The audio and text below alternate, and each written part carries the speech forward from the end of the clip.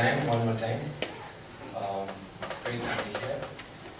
This is the last lecture of this series, as some of you might know. We started in August with Erin Koo, and we're closing tonight with Kristine Michael. This is the 13th lecture of this series on continuity. Let me start with a few lines by Kristine Michael that I read somewhere. In colleges and degree programs in India, we always depend on European, Japanese and Chinese history and models of ceramics, and do not look at our own culture and traditions. It is vital to our understanding of why contemporary Indian craft is still in need of revival. With all government policies from the time of independence, by following the precedents set by the British, we have still not been successful in holding the craftspeople, in helping the craftspeople.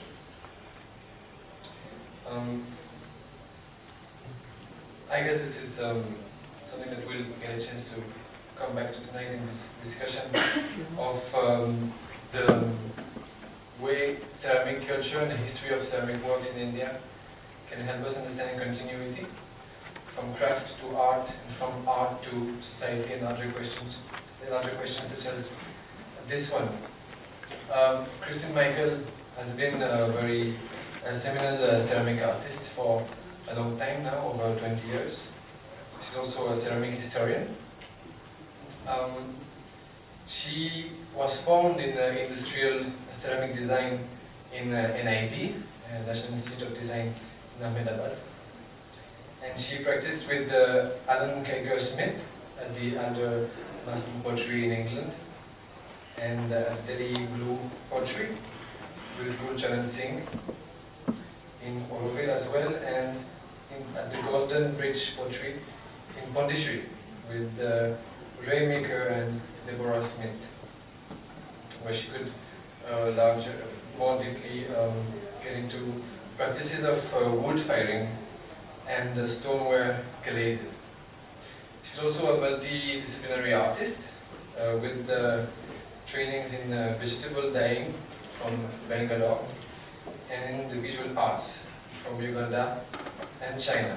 And some of her later works are in digital imagery. Her works have been displayed and exposed in a variety of collections around the globe, in England, in Korea, in the US, in Austria and other countries, in solo and group exhibitions. She also conducted a series of workshops and received a number of awards. She's also an important writer on contemporary ceramic art, on the history of ceramic art. And she's also currently the curriculum leader of visual and performing arts at the British School here in New Delhi. And to close this introduction on Kristine Michael with another quote, let me read this. Throughout this creative journey, I have maintained a dialogue with my inner self, trying to make sense through my art, translating haunting human experiences like a fractured search for meaningful construction with nature's sensory and sensual evidence around me. And it is very interesting that this talk, which was supposed to happen in October, got postponed and finally happened today, just a few days after we published the first dialogue on our platform of Translocal Dialogues, where we have weekly publications on Fridays. And we featured a text by Priya Ravish Mehra, who is a textile artist working with threads. And she was explaining exactly the same thing, how after certain events in her life, she started deciding to actually display, leave the threads visible, even the unwanted threads, even leftover. And it's also an occasion to tell you that we will start with LILA working with the artists closely for different types of programs, and you'll get to hear about this very soon. and Priya Vishmana will be the first. And speaking of interactions, I can do the transition to Naman Ahuja, whom we are really happy to have tonight. He also wrote for this platform about 6 months back in August, and in an exchange with the photography and video artist and performer Pushpa Mala from South India, on an ambitious but maybe also ambiguous topic, transcreating the body, allying the human and the cosmic. And very simply, I asked Naman if he could just give us some ideas to the question, can we understand the body as the locus of divine beauty? And he complied. Naman Ahuja, many of you must know, he's an important art critic, curator, and he's a professor in JNU in Indian art history. His PhD was in art history from London University. He's an expert in Indian iconography, sculpture and temple architecture. His teaching career brought him to the US, to Europe and to India. And he has curated a series of important exhibitions. The last one was The Body in Indian Art, which was first showed at the Palais des Beaux-Arts in Belgium, in Brussels. And later it came here in New Delhi, I guess some of you must have seen it, at the National Museum in New Delhi. And we're very happy to have him also because through this publication that we had and through the discussion that we will have tonight, we're able with Naman Ahuja to bring together the art and all the traditions of philosophy in India, trying to approach really concrete but also abstract metaphysical questions, fundamental questions through the art. And it's an occasion for us to announce that we will have another type of new event, sort of philosophy banner, with more people coming together and trying to think deeply in new ways for our society of today. So I will leave the evening to you. Thank you so much. Thank you, Samuel.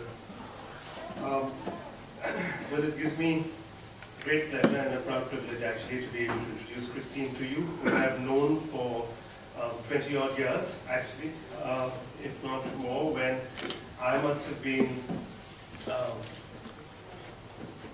no more than 20 years.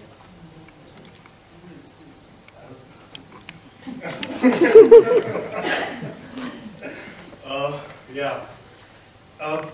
Kristine and I know each other because she is a part of a different part of my life, a part of my life that I don't get to explore enough ever since I've become an academic, which is an affinity and a love of clay and being able to work with clay and the medium. And Kristine came to Devi Prasad's workshop studio to be able to educate me in the fundamentals of glaze technology, and we conducted a very fruitful workshop which she conducted with us, one of her first workshops ever, I think, in which we went through a very particular series of experiments with material. And it was a fantastic workshop where a group of students, Devi Prasad and Kristine and I and others got together, and we tried out every single possible type of clay and combinations with materials and glazes, and we worked our way through an entire series of firings to be able to come to a better understanding of material and temperature and all of those things that students of ceramic technology do. Materiality, therefore, or the respect for that medium, is something that has undergirded much of the work that Kristine has always done, which has ended up being explored through an entire history of ceramic traditions of the world, which she's tried to embody in different parts of her work, and she's really looked at some of the best. The Ghada which forms the basis of the NID's creation, to fabulous lusterware that Alan Cager-Smith recreated, to the salt glazes and earthenware traditions that were resuscitated and perpetuated with Ray Mika in Pondicherry, to the kind of work that we've seen explored in Andretta and Delhi Blue, with Bhushan Singh, traditions Japanese and Korean, traditions of English slipware, which again have informed a lot of her practice. I think it's been extraordinary that I met a kindred spirit who was as much a practitioner as she has been a researcher. And a researcher who hasn't just actually researched the material through books, but through practice, of recreating those forms of Cypriot ware and Nisha code ware and all of those different types of ceramic traditions of the world, which have informed her practice. And that, for me, allows us to connect, because I, as the academic art historian, can talk to somebody who is practicing and continues to make in all of those different traditions. And the fact that somebody is so conditioned by medium and by so many disparate making traditions is in itself a very tricky thing for artists in today's climate, who find themselves under an incredible amount of pressure to be stamped with a particular style, who find themselves under the pressure to be artists that galleries can represent. And pottery and ceramics, per se, finds itself in this very curious limbo space. Neither fully accepted in the world of studio art, represented by the same galleries, nor in the world of the traditional maker of the ghara. And so for a series on the idea of art as continuity, I think Kristine and her work pose for us, or epitomize, a series of theoretical questions that we as art historians, as critics, as people who work in the world of galleries, find ourselves in this very tricky double bind with. What is it that we are seeking to represent? Continuity or tradition of a tradition, or are we trying to celebrate only that modernist aesthetic which marks a break with tradition?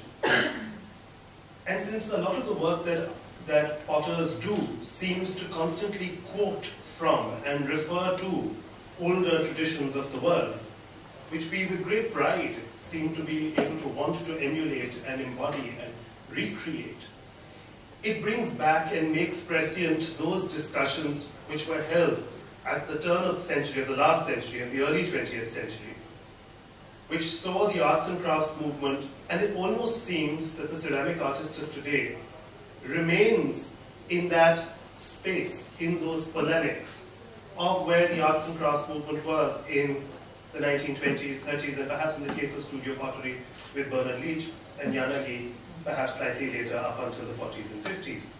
So it's quite nice that, sorry, bad word, it's wonderful to be able to have this discussion with you over here, and thank you very much for being here.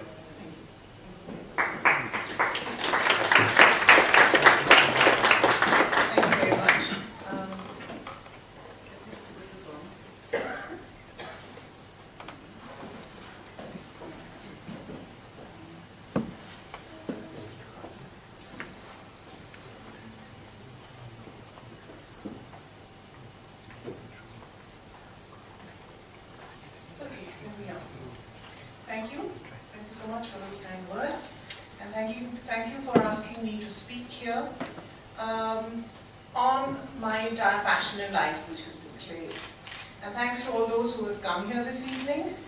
This talk will take you on a personal journey with me through the complexities of this marvelous material and the layered meanings that will unfold like the weathered rock from which clay is formed in both history as a sort of material culture, and also the universal elements in art such as beauty, concept and function, and my own work through which I shall try to illustrate and link these layers of perception. Lots of friends in the audience today are also clay artists, and I hope that this will sort of resonate with their artistic journeys as well and deepen their understanding. You take it as it comes. You take it as it comes and say yes to what you behold. Now, this advice was given to me by a man called Paulus Berenson, and of the School of Crafts, Penland. And it really resonated with me because I have been one of the many to consciously undertake a path with clay as the sort of material of my choice, as it makes us aware of both ourselves and of the ingredients of a process through which art is made. Clay urges you to a continuing practice with varying challenges of technique, firing, clay bodies, glazes, concepts, form and surface, which deepens and also renews our understanding of clay work each time. There is no chance of repeating, because for each time we come to life from another perspective. We learn not only to follow the nature of the clay, but to lead and guide it into our own way, finding an experience of ourselves that feels real with the help of this magical material and its companion, fire. You must not forget the fire, because clay and fire are like twins. To find one's way with clay is to integrate one's inner search with one's outer artistic expression and practice. And also techniques by itself tend to lead to dead ends, but art comes alive through a living source, which is the artist.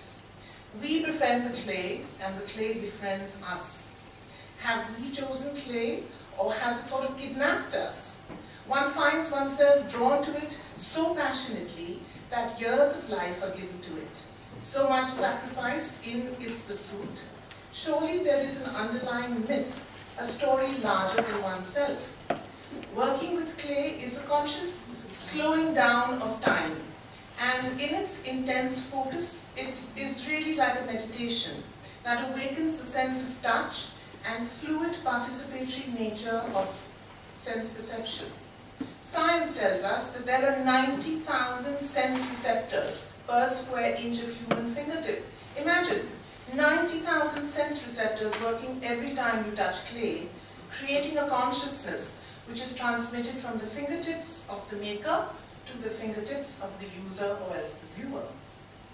I am asked many times about what the creative process that we as artists go through. How long did it take you to make? Is of course the classic question. As though the process of internalizing, conceptualizing, and also visualizing is something which is time-bound to the actual physical manufacture.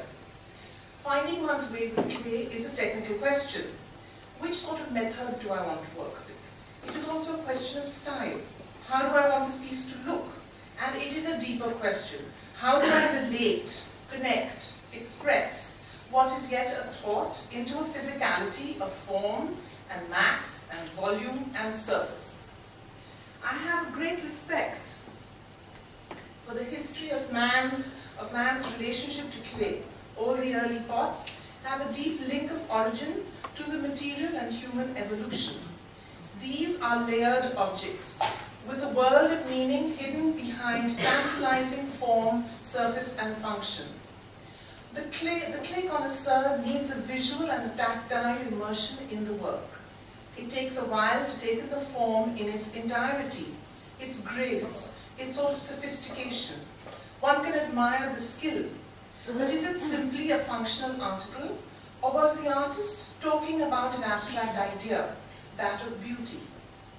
Both the forms of vessels and the types of content sort of connected with clay objects historically has intensified in the contemporary ceramic art movement, where the vessel form was equated with the human form and a container for abstract ideas.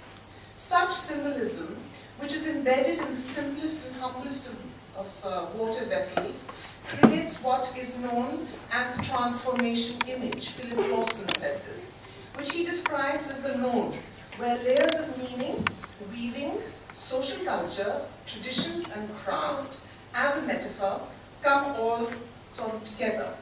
The Indian water pot, or Lota has epitomized the refinement and also the minimal design qualities inherent in Indian aesthetic sensibilities over generations.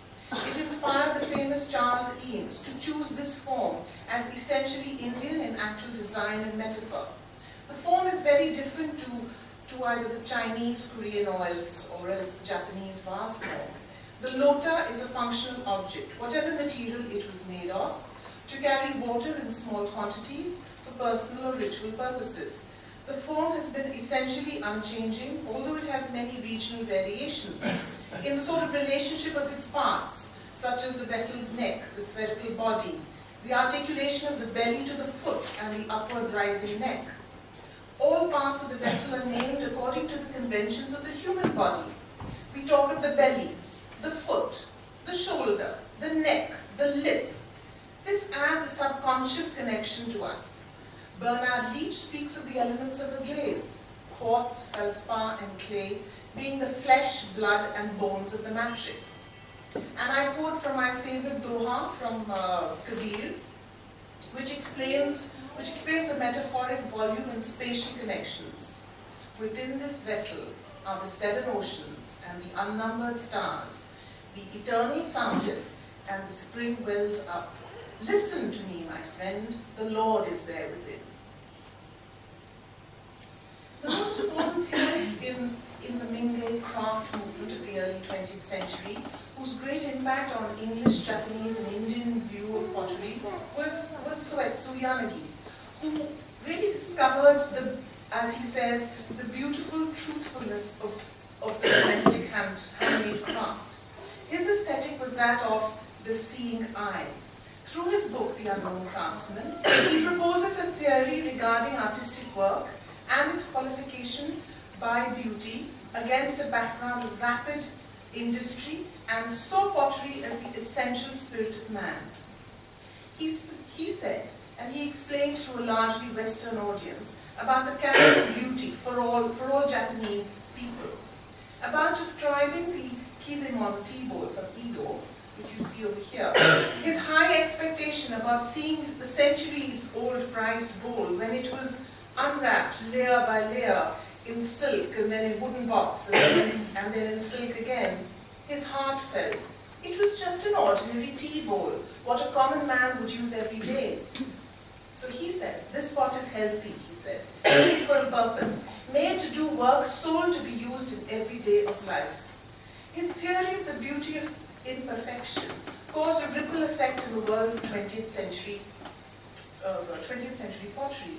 Tenshin Ogakura's Book of Tea, which also recommends the Oriental sort of recognition of beauty of the imperfect, comes out of a background of Zen thinking and describes an aesthetic based upon simple naturalness and also like a reverence that is equated to freedom.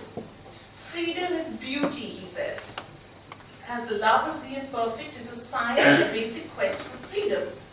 It is this beauty, he says, with inner implications that is referred to as shibui, which can be translated as a combination of austere, subdued, restrained, simplicity and purity.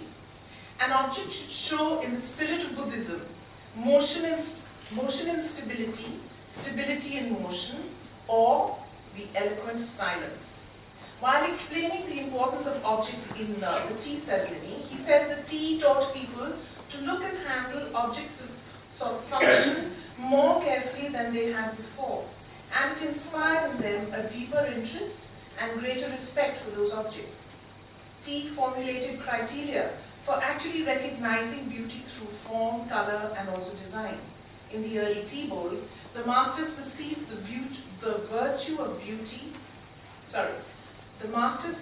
virtue of poverty in the world of beauty, which was called shibusa. Most tea masters prefer the incomplete. They look for the slight scars or the irregularities of form. Ogakura also quotes Kabir, our poet, in his chapter on the Buddhist idea of beauty. And I'll show you one of my works now. Now we move into my work as well. So a group of my work, which is also combining shibui and also shibusa. Now Suetsu also unpacked the perfection of sewn-wear that was never signed, however beautiful it may have been. Here is Suetsu at his absolute best, rhetorical best, linking spiritualism and craftsmanship. Rather than attribute the quality of the work to the personal ability of the potters, he concluded that it was the world in which they lived in that not only protected them, but also contributed to their success. His theory was that the Sung potters were working in a world where identity is not of importance. The submissive reliance on tradition also resulted in the beauty of their accomplishment, he says. He draws a parallel between beauty and function, which was echoed in the actual modernist sort of discourse of the Western Bauhaus-style design. Now, in India, as in 19th century Japan, it is regional characteristics of shape, clay quality, decorative markings, and the indefinable subtle insinuations of form and embellishment that specify the origin of the object made by the hand of the unknown maker. Now, this shift from the unknown maker to the signature at the base of the pot as a sign of the burgeoning artist, this is one of our first examples that we have. Dated circa 1850, was one that must be laid at the door of the 5 early art schools of India. They were in Bombay, Madras, Jaipur, Lahore, and Calcutta in the early 19th century. Studio pottery can be defined as a 20th century movement where both the craftsman and the artist combine in the one artist, who tries to strike a balance between the unself-conscious, functional vessel-making tradition of pottery and the acceptance of the established hierarchy of the high art mediums of painting and sculpture. And here you see for the first time in these strange hybrid pots that came out of the early art schools, you see the sort of the painting that comes on it, the sort of going back to the Ajanta frescoes and those early sort of painting, the entire painting narrative, which is on these pots. The image of the artist has been stereotyped, first by technique, expressed in the term of craft, which means skill. And in the sense of being an artisan, it is a necessary skill to have. Its link with function is perceived as precluding its ability to be art. But it has also been associated with the arts and crafts hobby type of activity. Now, the final factor contributing to clay's separateness is the use of clay as a basic medium in art education, cheap and readily available, with which art students could explore questions of 3D design. Although this has allowed artists who are headed towards one or the other art sort of mediums to ease into clay, it has also led to the disregard of the medium as a serious one. Clay has been seen as either just a practical material. I have been fortunate to have studied under Darshan Patel at the NID, who constantly pressed the need through his work for a thorough understanding of the history, culture, tradition, aesthetics and the lifestyle that modern India had also inherited, and of a vision of what the responsibilities for the future were.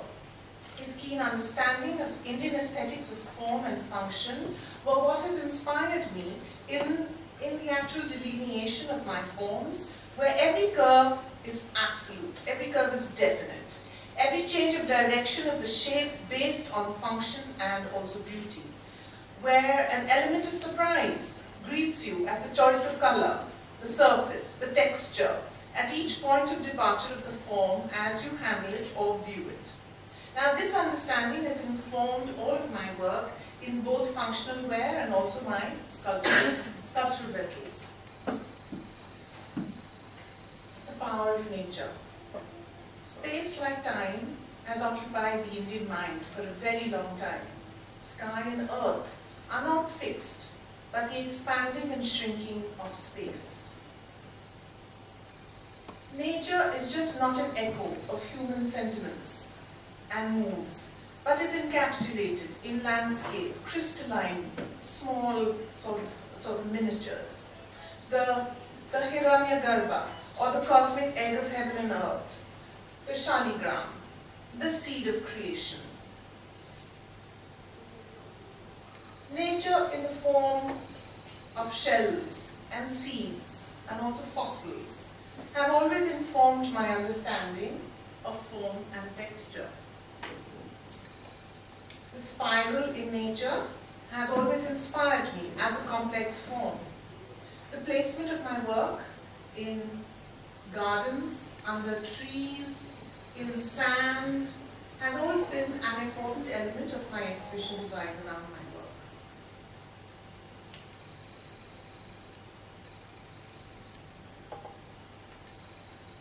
Installations have been a part of my work for years now, and this group, which is called the Rites of Passage, 500 black moths made in raccoon clay, hung over the viewer or hung in strips as a curtain, or under a tree as a layer between earth and sky.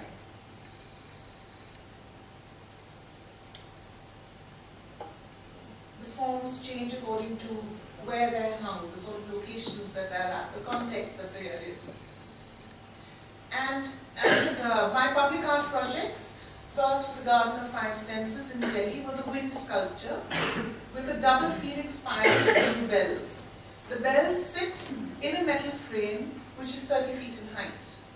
The color blue was meant to match the color of sky and air, as well as the flowers around the Nile bark. And actually the double helix spiral is the DNA, molecular basic structure of all the matter of the universe. That's why the metal frame was of that shape. The bells are 115 number and were made in colored porcelain in shades of blue.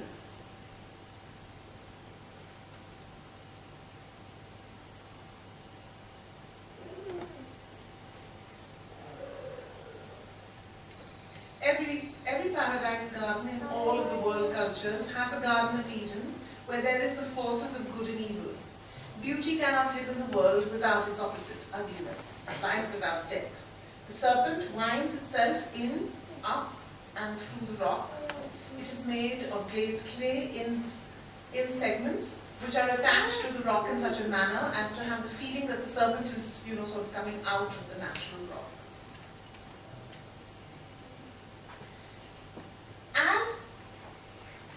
As we've got the convention of Indian painting, the simultaneous presences of the same person in different places involves and shows many aspects of time.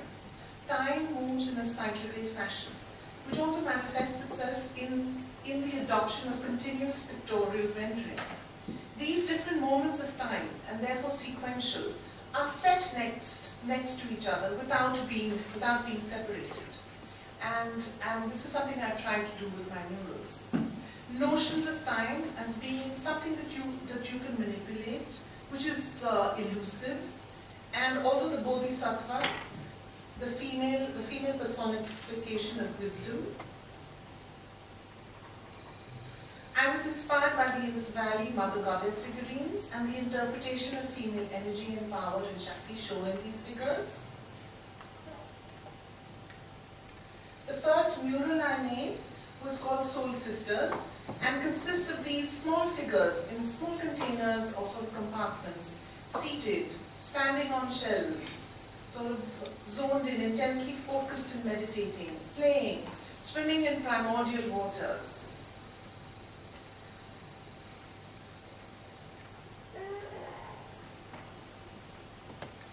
This mural is called Vitruvian Woman, after Da Vinci's Vitruvian Man, but with a twist, with the female energy there as the center of the world, the core of the world.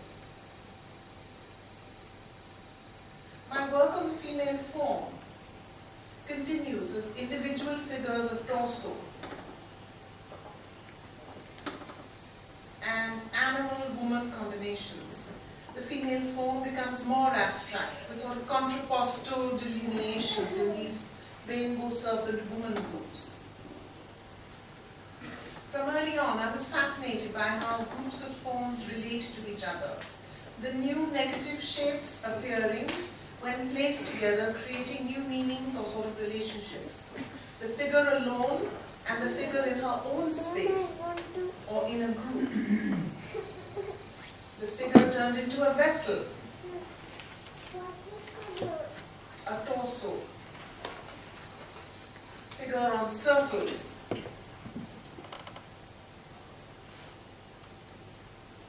And here you have figures as a tall jug with a strong torso and an attitude.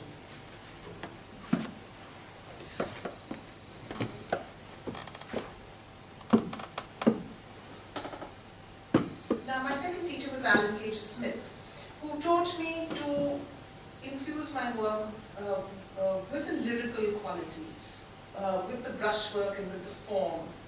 So the work was not austere, but it was also not sort of ornamental. And my focus began to look for sort of commonalities with my Indian aesthetics. My early work in Delhi and Pondicherry was based on altering the wheel-thrown vessel, but still keeping a largely functional aspect. With the treasure chest series,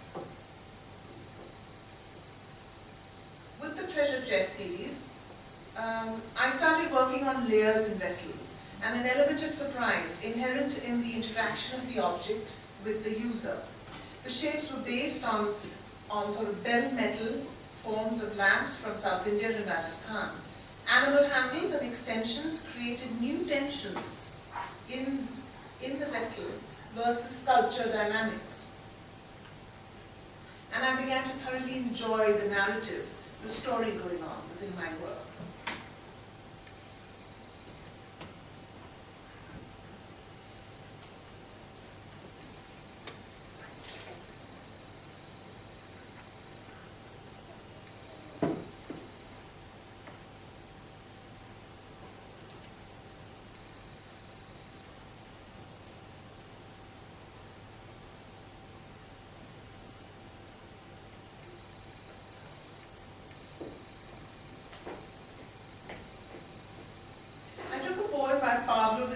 Called Ode to Salt, and used normal tableware plates to make the connections between sea, food, and salt as the essence of life. This was a series of 100 plates using text from the poem, with also images, which is repeated with illustrations. See some close-ups. It's called Salt Song. So each plate was different, and it had the poem on it.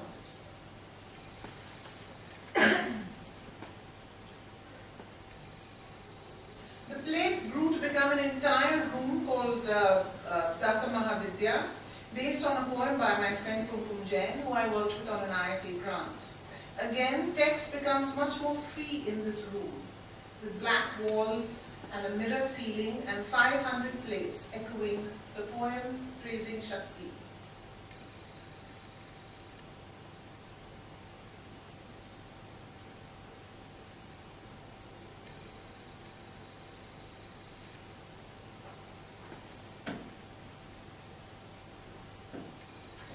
My earlier artistic preoccupation on the cornucopia of nature, in all its multiplicity and also grandeur of form, was countered with a fascination with the blankness and gaudiness of the plastic surface.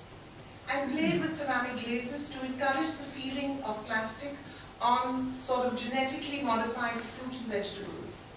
The politics of migration and cultural identity versus a national identity can be parallel between the natural world and also humanity.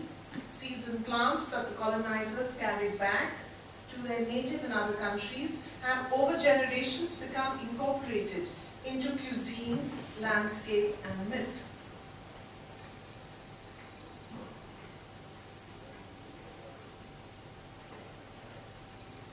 Some of the most basic, taken for granted, everyday fruit and vegetables that are quintessentially sort of national today were also from somewhere else. And it's the same with people. The question to be raised here is, what is original? What is traditional? What is native in the world today?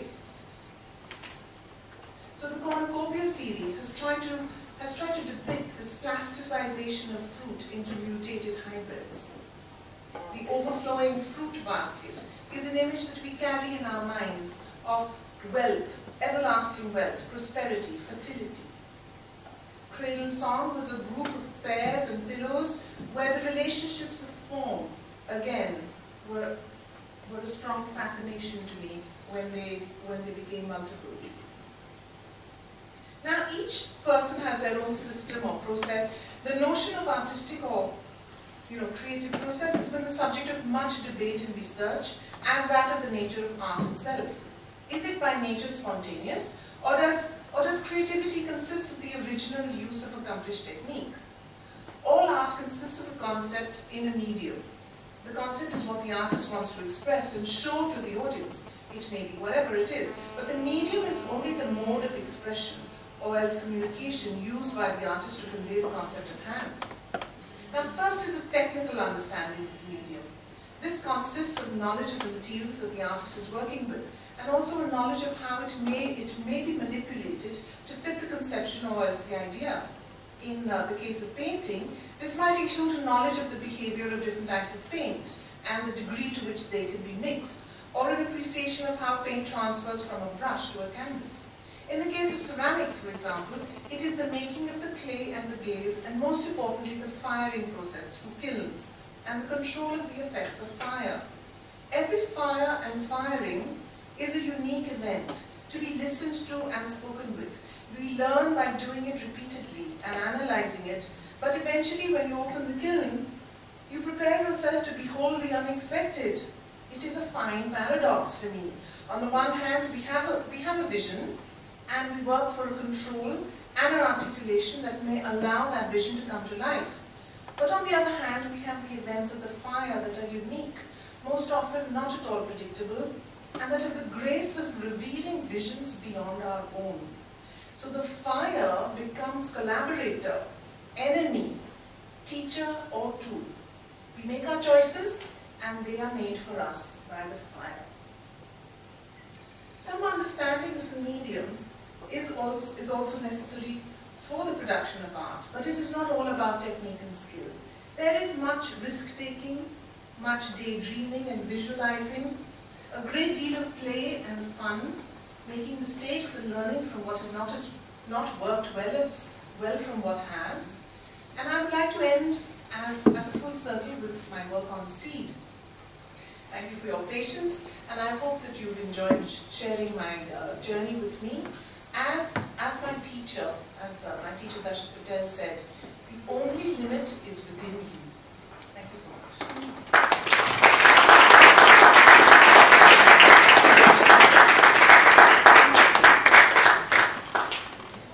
Thank you. That was super. Lots of things. I've always wondered that, when one thinks about ceramics, and I'm very glad you raised the kind of things you did at the end of your talk. Because perhaps more than any other practice, there's something about ceramic artists that makes them talk a lot about issues of transcendentalism and metaphysics and respect for the material, and how repetition becomes a meditative process in the process of actually making of an artwork, and how you have to make 500 identical bowls as part of your training, and then 500 identical mugs, and this business of making the same thing over and over again takes you into this trance-like meditative state where your fingertips begin in all their many sensory states. It's always taken into some very special, hallowed place of a very particular empathetic relationship that ceramic artists seem to share with their medium. And this is as liable to be criticized because it is perhaps reading too much or relying on a certain kind of preciousness in the everyday. That's the great, wonderful paradox of clay, that you rely on this preciousness out of something which is everyday. Now, what's your personal take on it?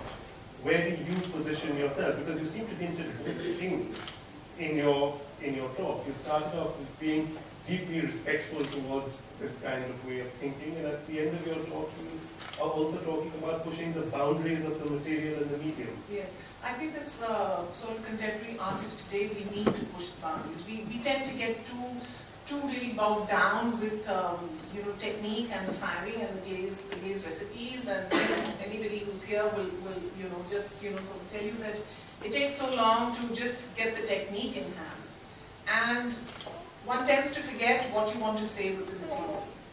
And I think we have a hangover. We've been taught this hangover of the humble pot, the virtue of the imperfect pot. These are all values that come along with learning the clay. How sort of relevant it is in the 21st century, making ceramics, which now you can purchase your materials, you can have somebody else making your work for you, you can still be a ceramic artist and not actually make your work yourself. You could make it in China, for example. And I think that these are notions that are historical notions, but how much we as contemporary artists actually live that out ourselves, that's another matter, now. But I think that to know that that's where you've come from, I think that's important, and to really get out of the materiality. But then again, you're working with form and mass and volume and surface. You're constantly working with surface. You're constantly struggling for that surface. It's a tricky paradox. I don't know if others have questions that they'd like to ask. Any?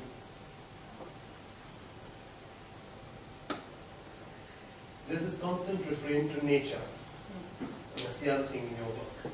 And again, that shows this sort of very deep respect for the elements, fire, nature, earth, clay. It's again very much in keeping with the medium. And the medium is very often, salt, and you name it in all of your work. I keep coming back to this fact that there is this very traditional, classical base that lies in your work, which is guided by the politics of the meaning and the ethics of the medium. The medium really conditions. And in terms of a lot of your work, in your contributions as a scholar and as a historian of ceramics and the work that you've been doing, again, it is about understanding the art through medium. And this happens more than anywhere. I mean, I know that the Royal Academy did a progressive stroke atavistic exhibition recently called Bronze, where again medium was being explored as a subject matter for an exhibition rather than a theme or a period or an age or a place, but it became again stretching what material and form can happen in respect to the medium. And clay as continuity seems to have been a metaphor that has been all through your work, actually. Yeah, I think that that's something that's sort of universal. It's clay and the human form, and as I mentioned, the flesh, blood, and bones of the glaze. And it's just constantly there. We grew up with it. I mean, it's been so many years that one keeps coming back to it, and yes, it's something that do we want to really, as sort of contemporary artists, shrug it off? Is that the way forward? I don't know. I don't know really. Do we lose the entire connection with the medium when you know that also ceramics, the head of the rocket core is made of ceramics. The material has such a wide range. Why aren't we working in those sort of materials rather than this? I don't really know. Those are questions that one has to ask sort of younger generation of ceramic artists who are right here. I can see some of them sitting right here in front of me. As to, are you still hooked on to the old traditional, the universality of nature, the natural forms, and or do you think that the 21st century sort of ceramic artist can break this connection? Do you have anything to add with that? Divya, sitting right here. Anirudh, sitting right here. These young ones, tell me. caught me off guard. It's a very interesting topic for your lectures, clay as continuity. I think it's impossible in a way to break the bond, but at the same time, the kind of resources we have is actually pushing it. Like for example, like India has a tradition of terracotta.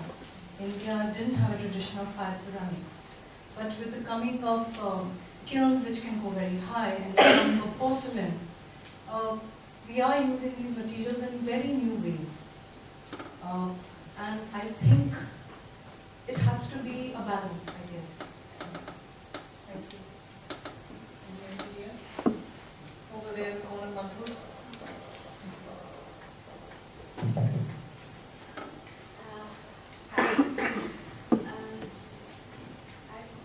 I think we are here, Kristine and I know each other for many, many long, 25 years. And I think we are here only for the passion of clay. I think it's love, and I don't know, and we hate the firings and we love the firings.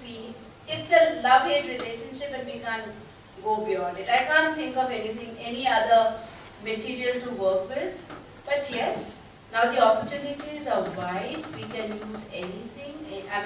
Internet, we didn't have internet when we started pottery. There were hardly any of, all around India, we were few of us and we knew each other. And now we have so many artists and so many people are interested in ceramics, and opportunities are there, the materials are there, easily available. So I think, yeah, and I don't think why we should not combine different materials to clay. It should be, it's not that it has to be only clay. We can use metal, clay, fiberglass. I can see, have you used fiberglass there, Kristine? Yeah, this is. And the green is stained, right? It's fine. Actually, this is what it is. It's a wide range there. There's so many materials available. So we should. But I think also that the relevance of clay today, as a teacher, as an art educator, I encourage my students to try and use clay because they need to do things with their hands. Something away from that PS3 and that Xbox, and it's creates its own relevance all over again. Is that you need to touch back to source, you need to touch back to taproot, you need to touch back to basic things to be able to grow as an individual. So there is also that bit as well. So as an educator, I think clay is very, very important. All of us are here, we all teach. And how much it gives people. I've had students who were much, much older than me. They were sort of retired naval dentists and all that. And they've taken to clay and it's changed their life. It's changed them as people. It's centered them. It's been intensely focused. So there's an entire therapeutic angle of it as well. And for young people today, I think it's very critical in the sort of age of technology that we're in. Is that fingertip is not just for the mouse and the keyboard, In the contemporary art world, gallerists and art critics find that a very difficult space to be able to deal with, because they are not. Last year's exhibition at the Rijksmuseum with Alain de Botton was Art as Therapy, or Art is Therapy. I can't remember what the title was. Was it Art as or Art is? I'm not sure. And it became the subject of, it's made a sort of a huge comeback to try and be a respectable line of argument in art history suddenly, to be able to look at art and its interfacing with psychotherapy, rather than just looking at it as through a frame of psychoanalysis, as something distant from one. And it's interesting that you're raising these kinds of things, because these were ideas that were dismissed for so long. They just could not be taken seriously enough by the art critic, by the art critic, because this is what made it into the neighborhood council block hobby center that allowed everyone to engage with clay as a. But of course now it is being taken much more seriously. And the amateur, the idea of the amateur becoming something that can be showcased and is a space of investigation in itself, is hopefully going to start allowing more of this to be exhibited. But I still wonder whether India, particularly, is ready for exhibitions and galleries to really start looking at the ceramic object and the pot more seriously. Because the reason I say this is because if you need to take it more seriously, you need to go beyond material and also engage adequately with form, which is as much a concern of the ceramic tradition. And again, formalism is making a comeback again in art history parlance suddenly. And I wonder if the establishment in India can actually deal with this. What do you feel as a practicing artist? What has been the responses that you've encountered? Well, I feel that the art sort of critic doesn't have a language to deal with ceramics. There is no language. They don't have it. You know, they can talk about craft, and then they can talk about you know, sort of Picasso's sort of dabbling in the south of France and making his jugs and his cubist things. But to engage with this sort of thing, they haven't got the language. And it's actually sort of one of the reasons why I started first writing catalogue articles for my friends, because they were not able to articulate it. So if the art historian, the art sort of critic doesn't have the language, maybe the artist does. But as clay artists, we tend to be inarticulate and not really able to, you know, express what needs to be said. I mean, there are very few people, Lili Prasad was one of them, who was able to, you know, make these linkages and make these sort of connections.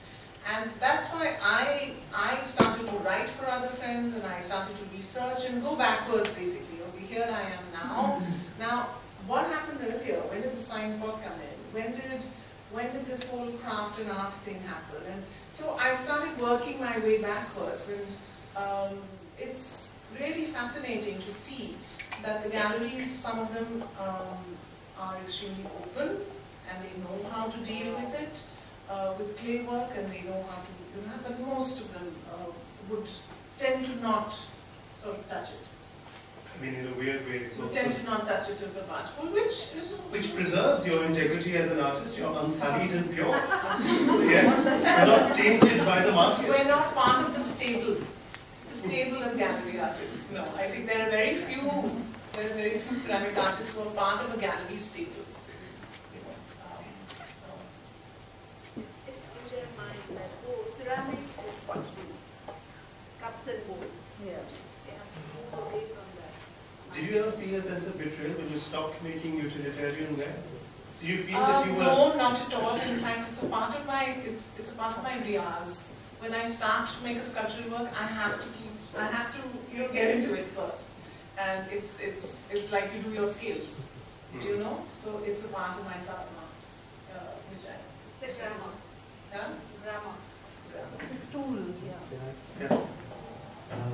So I'm married to a ceramics artist as well, so I'm trying to get to learn about it. But anyway, my question is about actually the fragility of ceramics and the paradox that a soft clay material becomes brittle and hard, and the fact that it can last centuries or millennium and just break. So, what do you, I mean, I'm very fascinated with it, so I don't know if you have anything to add to that or anything to say.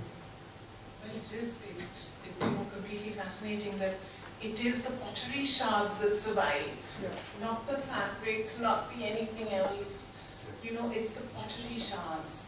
And from there you make, I mean, as I said, if you hold a pot from the Indus Valley and you think that somebody 7,000 years ago, 5,000 years ago has actually made that, and you're putting your fingers where their fingers were, it's a huge charge. At least it should be. So there's that human connection. you know. And yes, it breaks, but, you know, it's ephemeral. What is long-lasting? We are not long-lasting. What is long-lasting? Why do we need to have a material that is long-lasting?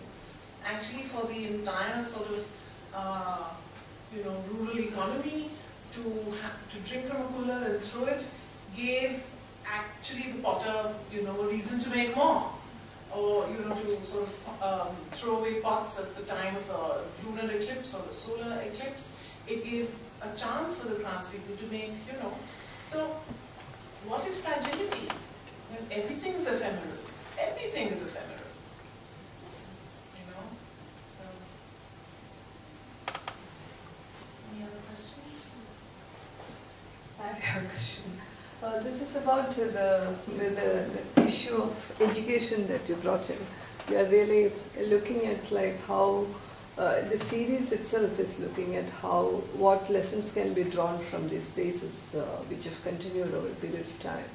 So in these times, you know, Naman was mentioning the utilitarian angle to this, like, you know. So there is this functionality to this thing which you immediately attach to this art.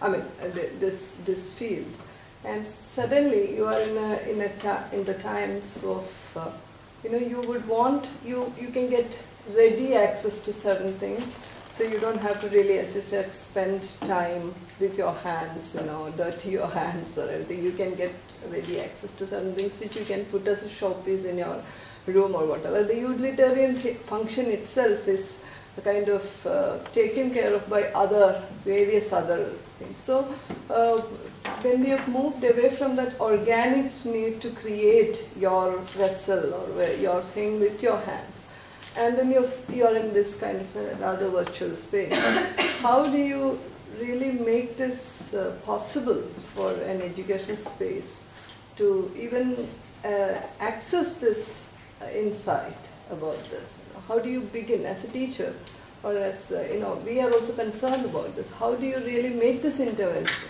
How do you begin to make this intervention now? Because it seems there has been, as a pot is broken and the shards are available, so how do you put them together now?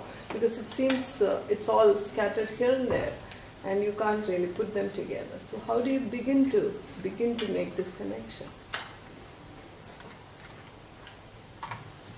Your call. So I'll have to think about that. But more and more creative thinking skills is something that schools are trying to teach students.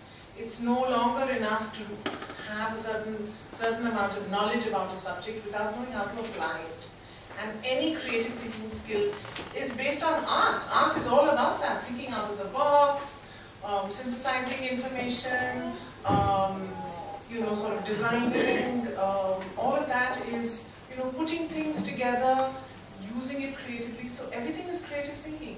So I think in education today there is a shift. There is a shift, but it's still not, you know, prevalent. It's, I think it needs to have much more. Naman, you would like to?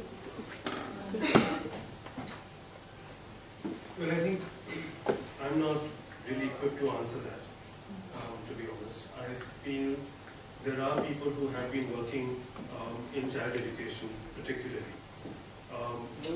We have great models of child education. I think Lady Prasad would have been far better equipped to be able to answer this question. Because a lot of his life was spent in trying to develop a particularly Indian way of thinking about education, right from the grassroots, which was made out of a sense of making. The importance of being able to make anything that you require or need or desire, never to be able to buy it, but whatever it is that you want, you make, impressed Maria Montessori to a great degree, and the rest, as you know, is history in the field of child education. A lot of those experiments in trying to understand what that kind of pedagogy to train people in the very art of making would be about, a lot of the pioneering work on that was done at Sevagram, at Gandhi's ashram, through an interpretation of that act and the desire, the way in which children must be educated.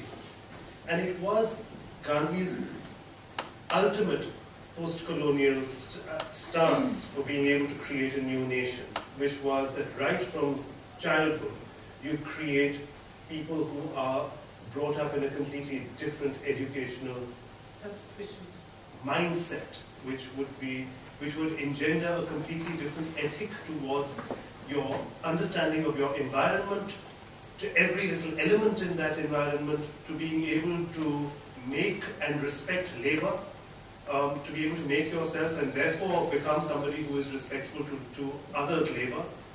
And it was going to, for him to be, he envisaged it as a complete antithesis to the way in which the modern education systems of the world were structured.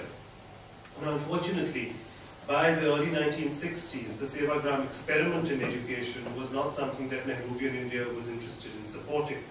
And that entire baby was thrown out with the bathwater because it had only really lasted for about 15 years of serious experimentation, and these things take much longer.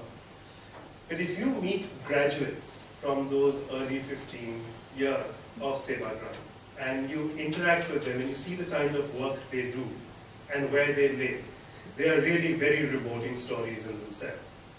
And seeing the kind of, these were people who didn't have science teachers but became great great doctors. These are people who have, they're extraordinary people. And so indeed, I do believe that an understanding and an education system that is predicated on making has great benefits that really ought to be reopened. That entire chapter of India's education history and contribution should be reopened.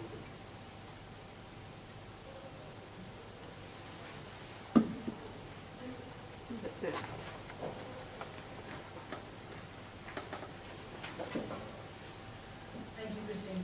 Thank you totally for your comments on the talk. I just, what Naman just said seemed to bring us back in some ways to the question of skill. And that was a question I had earlier on about when we're becoming concerned about the kind of aura that we build around ceramic production, that it is somehow spiritual, and it is, and we've all felt it, those of us that have worked with clay. It does have a way of making you feel slightly humble, but being humble is a very good order. It's a full-time job, it takes a lifetime. It comes much more, much less easily than it's spoken about.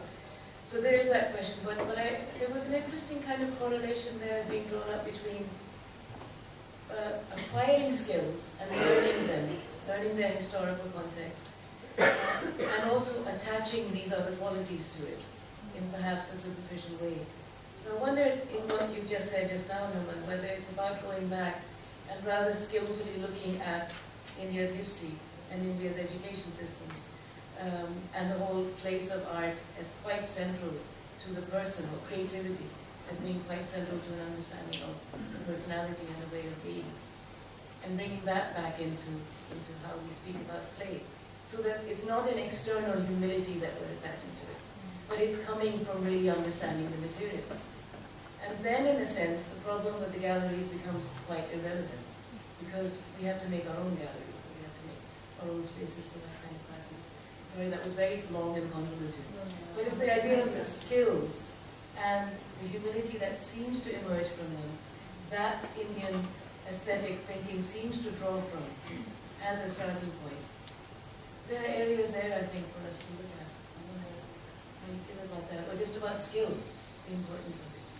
Yeah, I mean, skill is extremely important. It's, for a while, the art schools were not teaching drawing. And how do you express yourself if you don't know, if you don't have, how do you write if you don't know the alphabet? How do you express yourself visually if you can't draw? And this whole movement against drawing, I think it's now come back again. From London Art teaches it everywhere. So you can tell us more about that. But it's the same thing with clay. Sometimes one gets so involved just learning the, how to pull a handle, how to make a lid, how to fire, how to base. So these are important. So it's, I think how we're going to end it is, is to learn all that and then to still have the vision vision, the artistic vision, to take it forward and to add in your personal expression into it, and to then share a vision of what you have to say using the material. And it can only be done in that material. You see, I mean, if I'm supposed to be, if I have a choice of, you know, sort of working in any other material, but I have something to say, what I have to say as an artist, I can only say it actually in clay. It's honest in clay. There's again a value, you know, coming through. But it seems to be an honest marriage between the two, you know, of what I choose to express and actual use of the material. I don't think it would be the same in metal, even though my friend Radhakrishnan is here. It's not the same in metal, you know. It's not the same working in wax. It's not the same working in any other thing. So. Yeah, but it is for him. It is for him. So it's very personal. It's highly personal.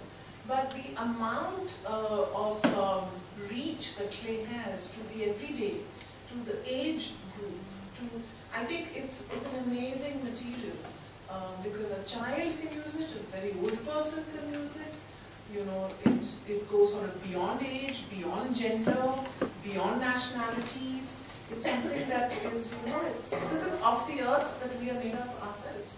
So there's an incredible link with clay, and I feel very privileged that I found it so early during my life. And I plan to be a weaver, but well.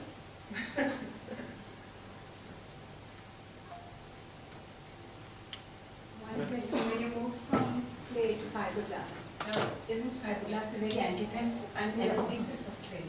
I only moved because of scale. Scale. I only moved because of scale. That's all. And I had to make those works large. And I had fun with it. You know, I sort of played. But if I had a kiln which was more than 2 feet by 2 feet, then I would have possibly done it in clay.